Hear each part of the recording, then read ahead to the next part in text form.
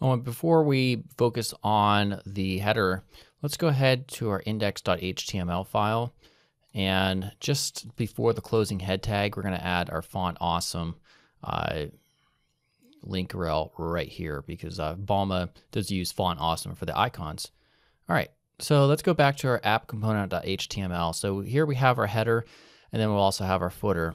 So let's focus on the header and also making it work. So I'm going to paste in from the HTML that we've been using throughout this course for the header portion of the site. So simply paste in right here, hit Control B just to give us a little bit more room. And this is what I have pasted in. So again, you can access this all from the project files, which will have, just a folder that says like just basic HTML, and you can copy this as needed and paste it. All right, so I'm gonna go ahead and save that.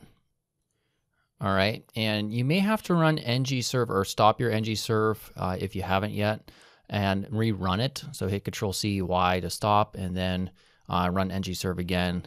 And this is what yours should look like at this point. So let's also add the CSS that we have been working with as well to customize it based on our needs.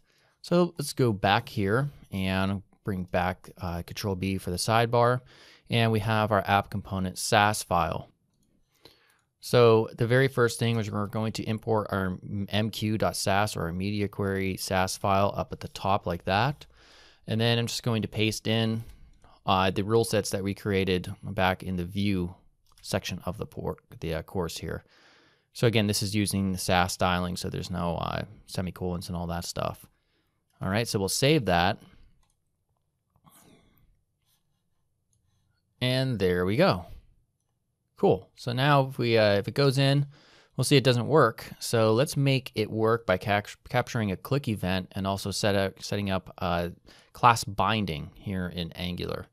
So to do that, let's go back to our component HTML, and we have our span class of nav-toggle.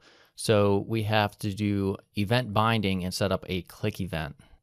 So the way you do that in Angular here is to wrap the event that you want to capture, which is a click, in parentheses, equals, and we're going to put in toggle nav, which is a property we will define in the component class, equals not toggle nav. All right, and then we do class binding through an ng class directive, ng class, wrap that in brackets, equals, and inside of here we put in object with is-active, which is a class that has to be added, and this is based on a Balma class. So if it's added to this, then it changes this hamburger icon menu into an X so that people can close out of it on mobile versions.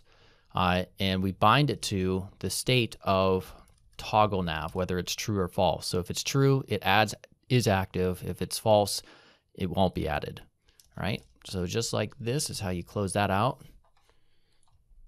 And then also we're going to copy ng class, this whole thing right here, and paste it onto this div class, which is responsible for showing or hiding our menu, which has these items right here.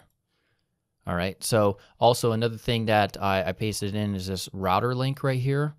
So the router link, these two links right here, we didn't set up pages for, so I didn't add anything. But router link is how you actually set it up. You don't use href with the path name, otherwise it won't work. So you just use router link equals and then the path. So this is our home component, and then this is our FAQ path right here.